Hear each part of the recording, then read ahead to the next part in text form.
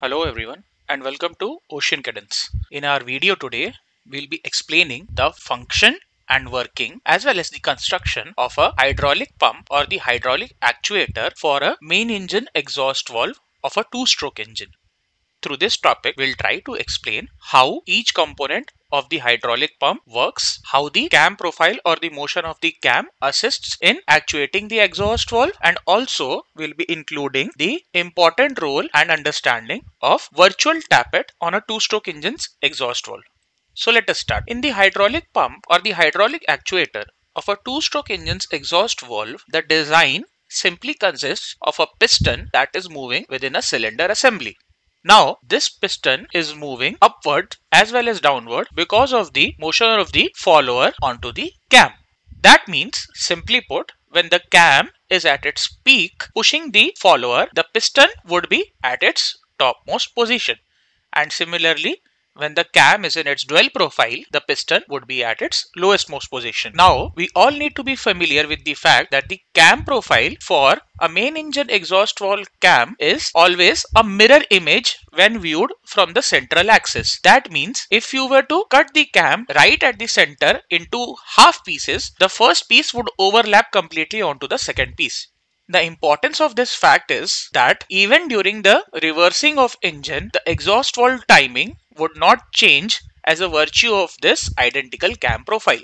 So when the cam is at its peak and the piston is pushed up, the hydraulic oil which is flowing through the non-return type valve at the inlet side of the hydraulic pump allows the oil to flow in just prior to this stroke, that is the upward stroke, and once the cam is at its peak, this oil is now getting compressed, and as a virtue of its incompressible nature, it is getting pressurized. Now, when the correct or the adequate pressure is achieved, this oil is the oil, that is this pressurized oil is the one that is going to push the hydraulic piston, the exhaust valve's construction downwards and thus open the exhaust valve. So this oil flows from the hydraulic pump through the high pressure line which is covered by the sheathing into the top part of the exhaust valve and thus pushes the oil piston or the hydraulic oil piston down and thus opens the exhaust valve.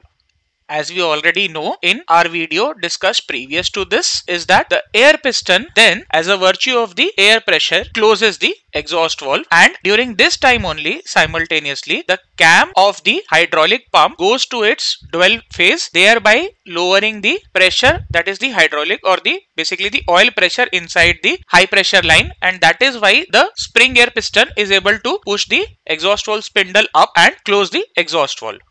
The downward motion of the piston within the hydraulic pump or the hydraulic actuator is also assisted by the concentric spring. So what this spring basically does is that against the upward pressure which is exerted, it slowly and in a controlled manner again then when the cam is rotating towards its dwell pushes the piston down and brings it at its lowermost position. So when the cam is turning and the piston is moving upward, we have to remember it is against this spring pressure. Also on the hydraulic pump, there would be a delivery valve which is going to control the pressure as well as regulate the flow of the oil into the exhaust valve system. This is also to make sure that no extra or excessive back pressure or pressure due to the locking of oil is exerted back onto the pump and thus preventing the pump from any sort of damage.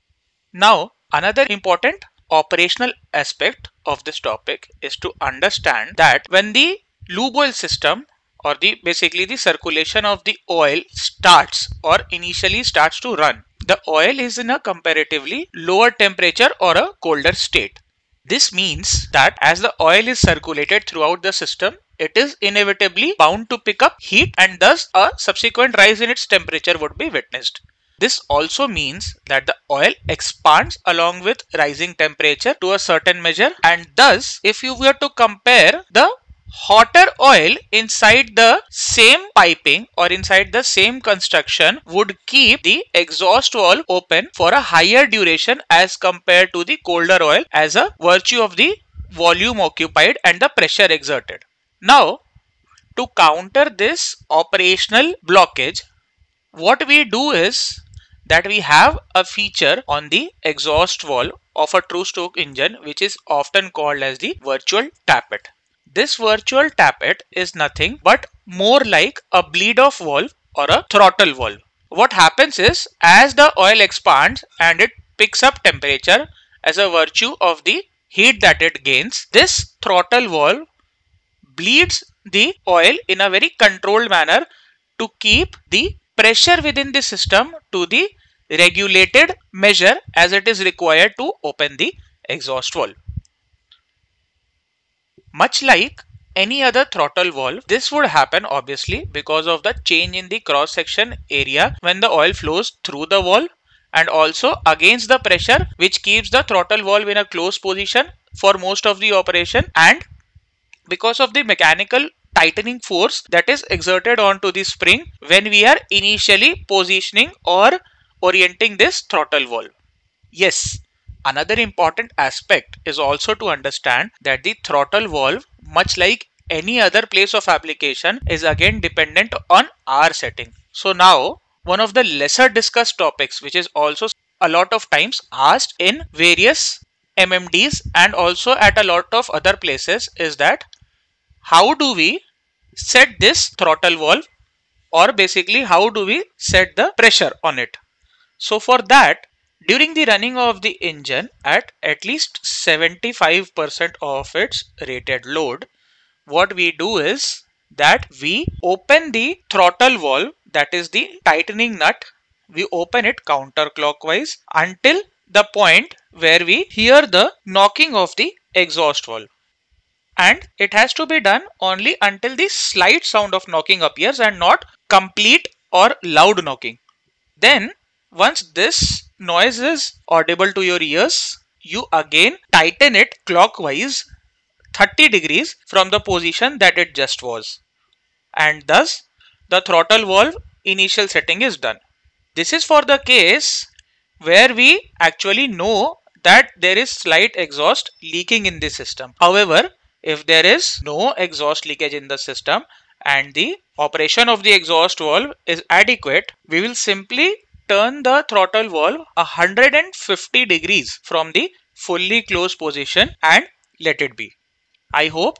that this extensive video helps you to understand the working of the hydraulic pump, the buildup of pressure and the subsequent actuation of the exhaust valve, and also the idea of virtual tappet and its importance in a two-stroke engine exhaust valve. If you still have any doubts, please feel free to drop into the comment section and ask us your questions. Also, subscribe our channel and share our videos with your colleagues and teammates and help our channel grow. Thank you.